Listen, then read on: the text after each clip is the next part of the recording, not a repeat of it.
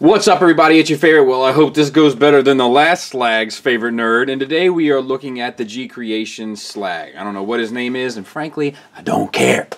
So, let's talk about the accessories he comes with, which are plenty to boot. His swords, which you can see he holds just fine. Let's talk about those real quick, and as we do, we'll move him out of the way. They are painted to the nines, which is something I've come to expect from this company, and I always appreciate. The silver finish, the red chrome, and he holds them with no problem. Mainly because it's more of a 5mm port type of deal. It's not like it has to tab in or anything. But, you know, right tool for the right job, so I'm with it. He comes with two of those. He comes with two, let's zoom in so we don't get any of that nonsense. Two guns, one for each of you. Silver paint on there, and there, and we'll see if he can hold that. I have a feeling it'll be the same issue, or the same situation. Yep, no problem. So that's another plus. So we're 2 for 2. And the rest of the stuff we don't really need to worry about. It's a lot of combiner stuff. We'll talk about a little bit as we go along. He does come with two of those guns. He comes with another hand, a little bear claw action. We're going to set that to the side for now. He comes with this gun, which is the same port, so we can hold that well. But we don't really need to use this right now. And then he comes with combiner stuff, including a sword handle, and then a clip for that, and another sword handle, so we can hold this one as well. It's, you know, these swords are stupid. I mean, not necessarily in a bad way. Just, you know, look at the size of this unit. It's like a little knife for me. It's like a little butcher knife. Doesn't ultimately matter. I'm gonna get this out of the way. We'll take a look at the figure. All right, let's talk about him. So the head is on a ball peg here at the neck, so you get up to there, down to there, and then the swivel, no problem. He's got silver paint both on the face and on the eyes. I gotta be honest with you, I'm not crazy about the face sculpt. Chill out for a second, please. I'm not crazy. I got a bunch of company over here. They're gonna help me with the combine mode, so just pardon me. The face sculpt looks good in the sense of sculpt work, but I just don't like the design. It doesn't look like Slag to me. Now they've been taking liberties with the whole set, so I get it, but for me personally, I don't know. This is a bit too far off the reservation. Let's see what else. So we have the shoulders. They're on a hinge here so that you can get up to there. And then the shoulders themselves are on a ball peg, but they're pretty limited at the ball peg. So if you get up to here, that's about as far over as you're going to get. You can't, you know, if you go too far, it comes off the ball peg. I've already popped one off once. It does have the nice blue chrome finish, but I'll be honest with you, it looks like it could use a second coat. I don't know if you can see around there, around the edges, it just doesn't look finished, but it's a nice color blue, so I'll give them that. Hinge, like I said, gets you up to 90 degrees, so that's nice, but still fairly limited. So we have the ball peg shoulders. We have a bicep swivel. We have a double jointed elbow that gets you a little bit past 90 degrees, so I think that that's fine. Wrist swivel, nothing for the hands because it's a 5mm port, and we have a finish on the claws. Same for the other side. We have a waist swivel. And now, here's one thing I want to point out. These Dinobots, and we'll look at it more, or we probably have already looked at it, because I've already put the combined one up first. But they've gotten less chromy. So it used to be that all the red was chrome initially. Now we're just getting, like, if you look here, it's the shoulders and it's the side of the hips, which looks strange against the flat plastic, and it's a lot of flat red plastic here. I don't care for that decision. We do have the chrome on the chest, which does look nice. We have a waist swivel. It gets a little bit hindered, but you can work around it. You can unplug this bit. That's not stopping it. I'm not sure. It just gets jammed up around the sides, I guess. And then this piece, but we'll talk about that later. So for hips, we have universals, non-ratcheted out, but he can do the full Chuck Norris split.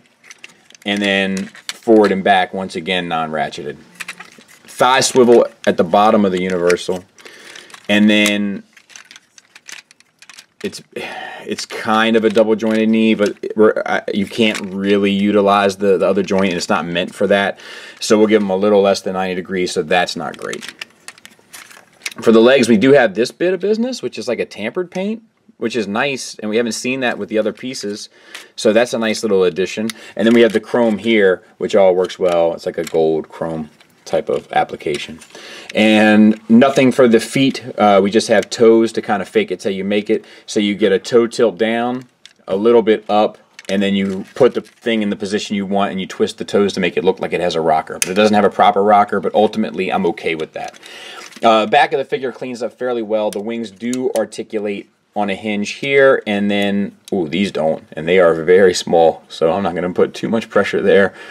But it does clean up fairly well. You can also move this whole assembly a bit closer to the head if you want, but you lose articulation, but you get a little bit more of that like old school G1 look. Me personally, I think it looks better off to the back. I still think you get the look, and it becomes a little bit less distracting. You get more of the articulation, and I think overall it's just a better choice. So that's where we are, and we'll get going. We'll do our favorite thing in the world. It's, you know how we roll. We love it. Can't get enough. We'll tuck those in, tuck that in. We'll do the same on the other side.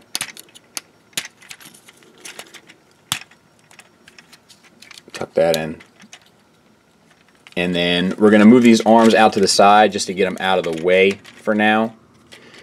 That's my wife's garbage disposal upstairs. If you could send her an email and ask her if she could turn it up any louder, it'd be great. Oh, she heard you. And we're going to move this head. Oh, you know what? This head here, if you look, like it's off-centered, so when you tuck this around back, this will come up and cover it up. That's nice. And then you can plug in the sides here of the wings.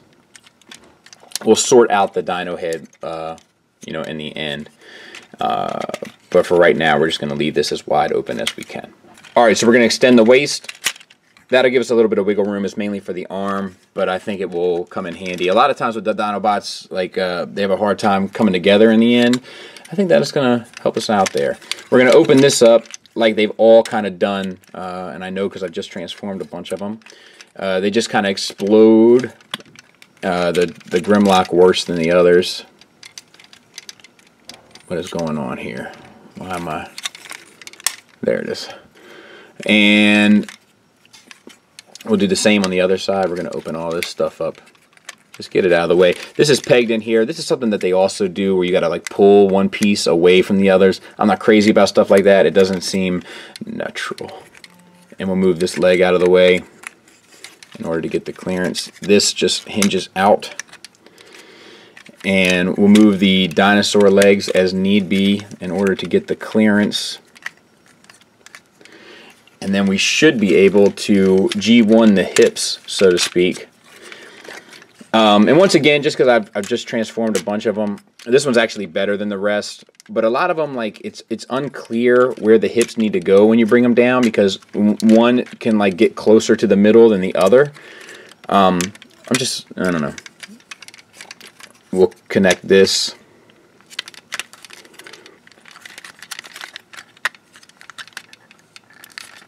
There. That's a hard connection. Maybe I can tell you why later. I think it has... I'll show you. I'll try to anyway. No promises, actually. Maybe I won't. And then we'll flip it around. We're going to leave some room. We're going to make sure that this is all taut like a tiger. Bring this around here. Bring the tail. Same for the other side.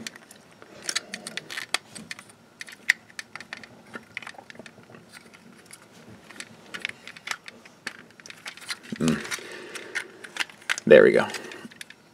Just got to watch the angle so you don't stress the plastic, and we'll tab this together actually before we plug it in.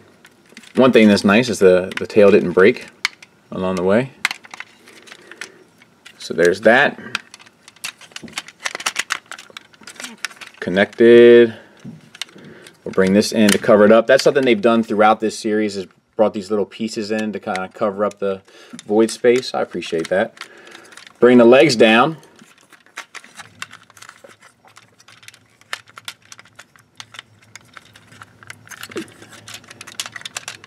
Bring the arms down. Sort the head out. Bring... Something tells me I should have done this earlier.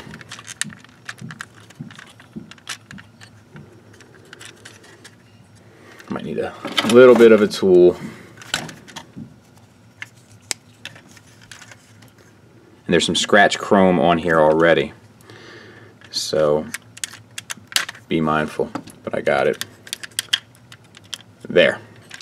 So I'll get them cleaned up and stuff, and then we'll take a look at it. This is the Triceratops mode, and it looks a little weird to me, but maybe you'll like it. If there's one thing I've learned within the last month, is that Triceratops that look weird to me look great to other folks, and that's fine. No, it's not. You're wrong. JK, bros. This is ultimately a little goofy for me. The fins do articulate here a taste, and that's cool. The jaw does move up and down. They have the same kind of clear plastic with the gold underneath. That's something they've done from the Giddy Up, so we should have expected it by now. It's not my favorite design choice, but it's one of those things where if you didn't like it, you shouldn't have gone in on the line, so I blame you.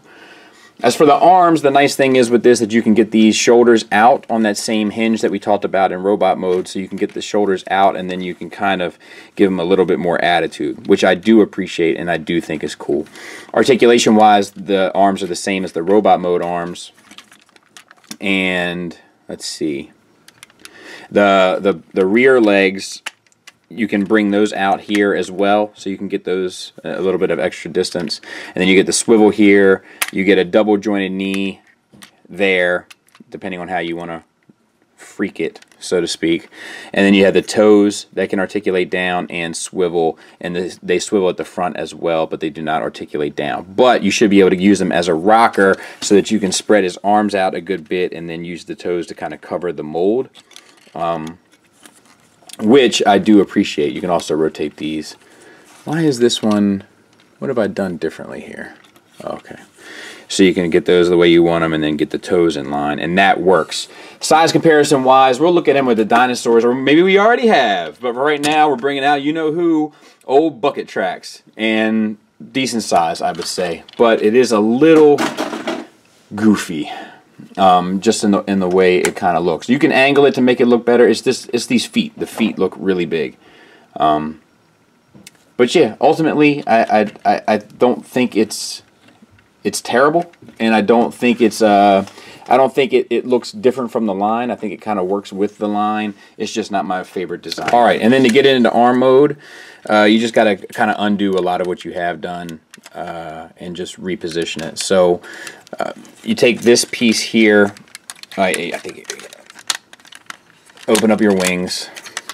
That's kind of a bummer. I wish there was a way to not have to do that just to make it easier. And then that's the connection right there. It's ratcheted. I'm not going to mess with it. We've already seen it combined, so you know it has to flip out. It has to flip out. Take my word for it. Close it down there, and then you'll leave this piece up, and then the combiner port will be sticking out there. Close these back up.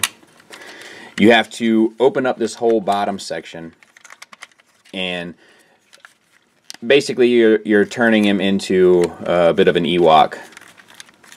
You just, oh God. All right, there we go. I think I'm going to have to split these, and I don't want to because the connection sucks.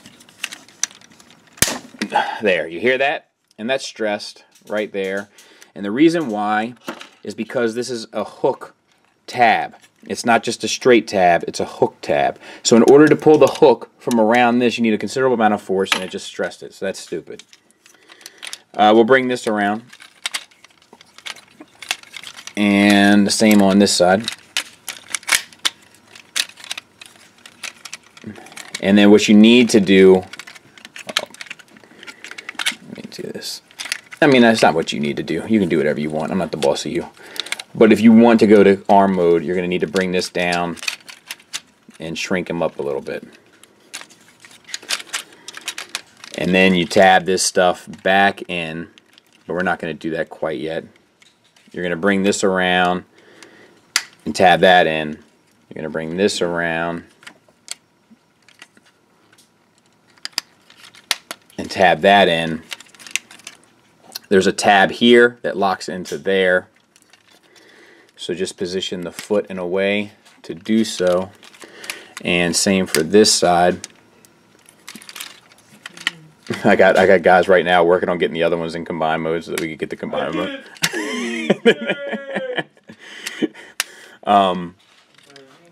So there. And then you want to bring this around And you want to extend that one. Bring this around. And there. I think that's it. Then you want to bring this hand in. And this goes in there. And in there, and then all that locks together. I'm not going to lock it together because we're going to lock it together for the combine mode, and I'm not going to stress that plastic anymore. But we will close up this and this, and I'm not sure which way these go. It doesn't really matter. Let's put them up here. And then this part tabs back in to keep it locked. And you have your arm mode. Oh, no. I've got it upside down. So you want to spin this.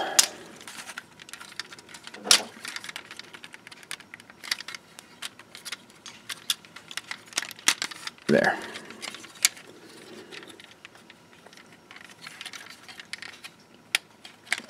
I'll tell you why I'm trying to lock this back in. The big question for today is whether or not Joe is going to be selling this set. But you guys already know if he wants to or not, and I'm jelly. But yeah. So that's basically it. That's the arm mode. It connects there, and then you have the hand. You know, I don't hate that. You know, I'm not a big Dinobots combined kind of guy. But, you know, if that's what we're doing, I don't think that's a bad arm per se.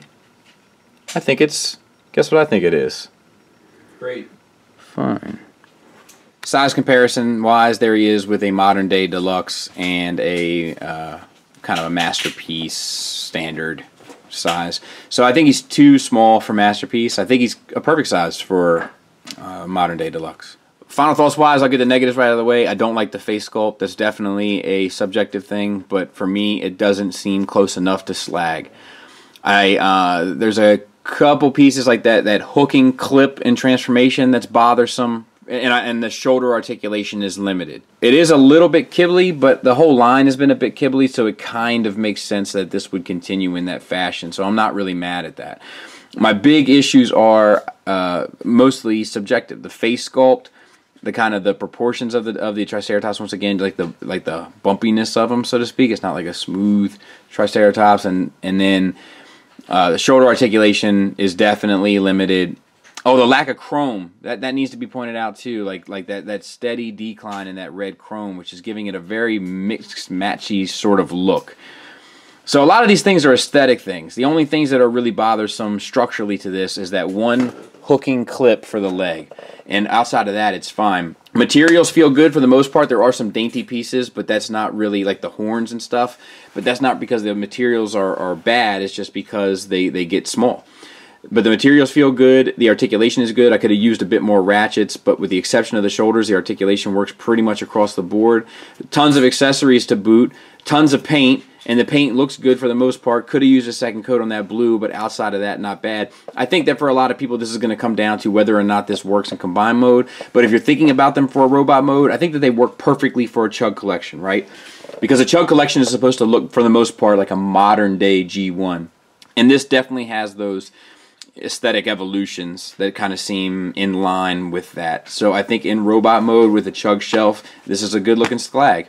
I don't think that there's a better option necessarily that fits as well. You could say the Toy World one, but I think the Toy World one is almost 2G1 for most Chug representations. But I guess stuff with like the Voyager MPP10 or whatever it is coming out, you can go that route as well. But yeah, not hateful, not the best. Thanks for listening. Thanks for watching. Until next time, take care.